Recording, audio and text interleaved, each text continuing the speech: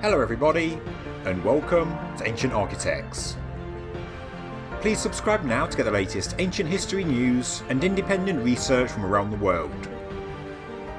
The images available to accompany the information in this video are few and far between, but it's such a fantastic discovery that I really wanted to make a video. As many of you know, LiDAR technology bounces thousands of infrared laser pulses off targeted areas of land, and the data produced helps archaeologists find hidden structures buried under dense vegetation. Because of the technology, there have been many new discoveries in recent years, and now LiDAR has made another incredible find, this time in the Bolivian Amazon of South America. Several unknown settlements connected by a network of roads, causeways, reservoirs and canals have been mapped, and these were connected to two very large settlements of the Kasarabi people, known as Katoka and Landavar. The Kasarabi people, if I've said that correctly, lived in the Llanos de Mojos region of the Amazon basin, between 500 and 1400 AD, and the new finds show that their civilization was far more extensive than previously thought. In pre-Hispanic times, this lowland tropical savanna was far more densely populated than was previously thought. When Spanish missionaries first came to the region in the 16th century, they only discovered a few isolated communities living here, and experts had long suspected that the area's pre-Hispanic population was pretty much the same. When earthworks were discovered in the 1960s, archaeologists and scientists debated whether they were man-made ruins or just natural features. But now, thanks to LiDAR, we know there are many man-made structures hiding beneath the vegetation.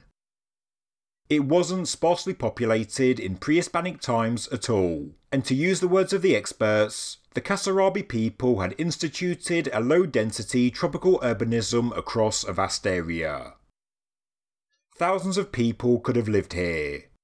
Outside of the two main centres, we now know there were 24 smaller Kasarabi settlements, and 9 of them were found for the first time in the recent LiDAR survey.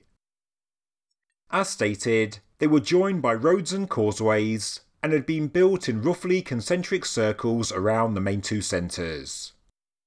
We are basically learning the true extent of this largely unknown civilization for the first time. There was a ceremonial centre in the middle of each of the two large settlements, which had enormous raised platforms of earth, and these were topped by enormous pyramids. We don't know their religious beliefs, just that the platforms and pyramids were oriented to the north-northwest, the same direction as the Kasarabi burials that have been found. What this means we don't know. The extensive man-made canals and reservoirs show a good knowledge of water management. The waterways radiated out in all directions from the main settlements, and the investment of resources and labour to make them means they must have been critical to the success of the Kasarabi people. It was likely a way to control the seasonal flooding in the region, allowing the farming of maize and other crops in raised areas. It's possible they were also farming fish. Why this civilization demised we don't know, but some believe it's because of a changing climate around 1400 AD. The settlements relied on seasonal floods, and if the water management system shut down due to a changing dry climate, there is no way it could continue to support a high volume of people. Whatever the cause of the demise, the new findings do give us an incredible insight into how people urbanised the tropical Amazonian landscape, a well thought out, strategic and ingenious example of historical structural planning.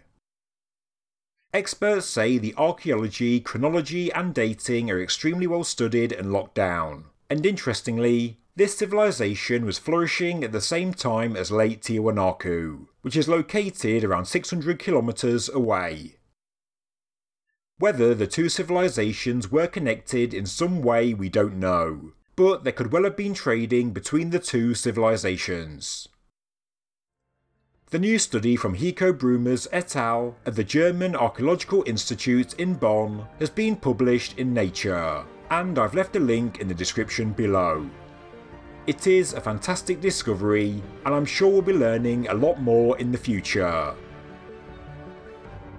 Thank you very much for watching this episode of Ancient Architects. If you enjoyed the video, please subscribe to the channel, please like the video, and please leave a comment below. Thank you very much.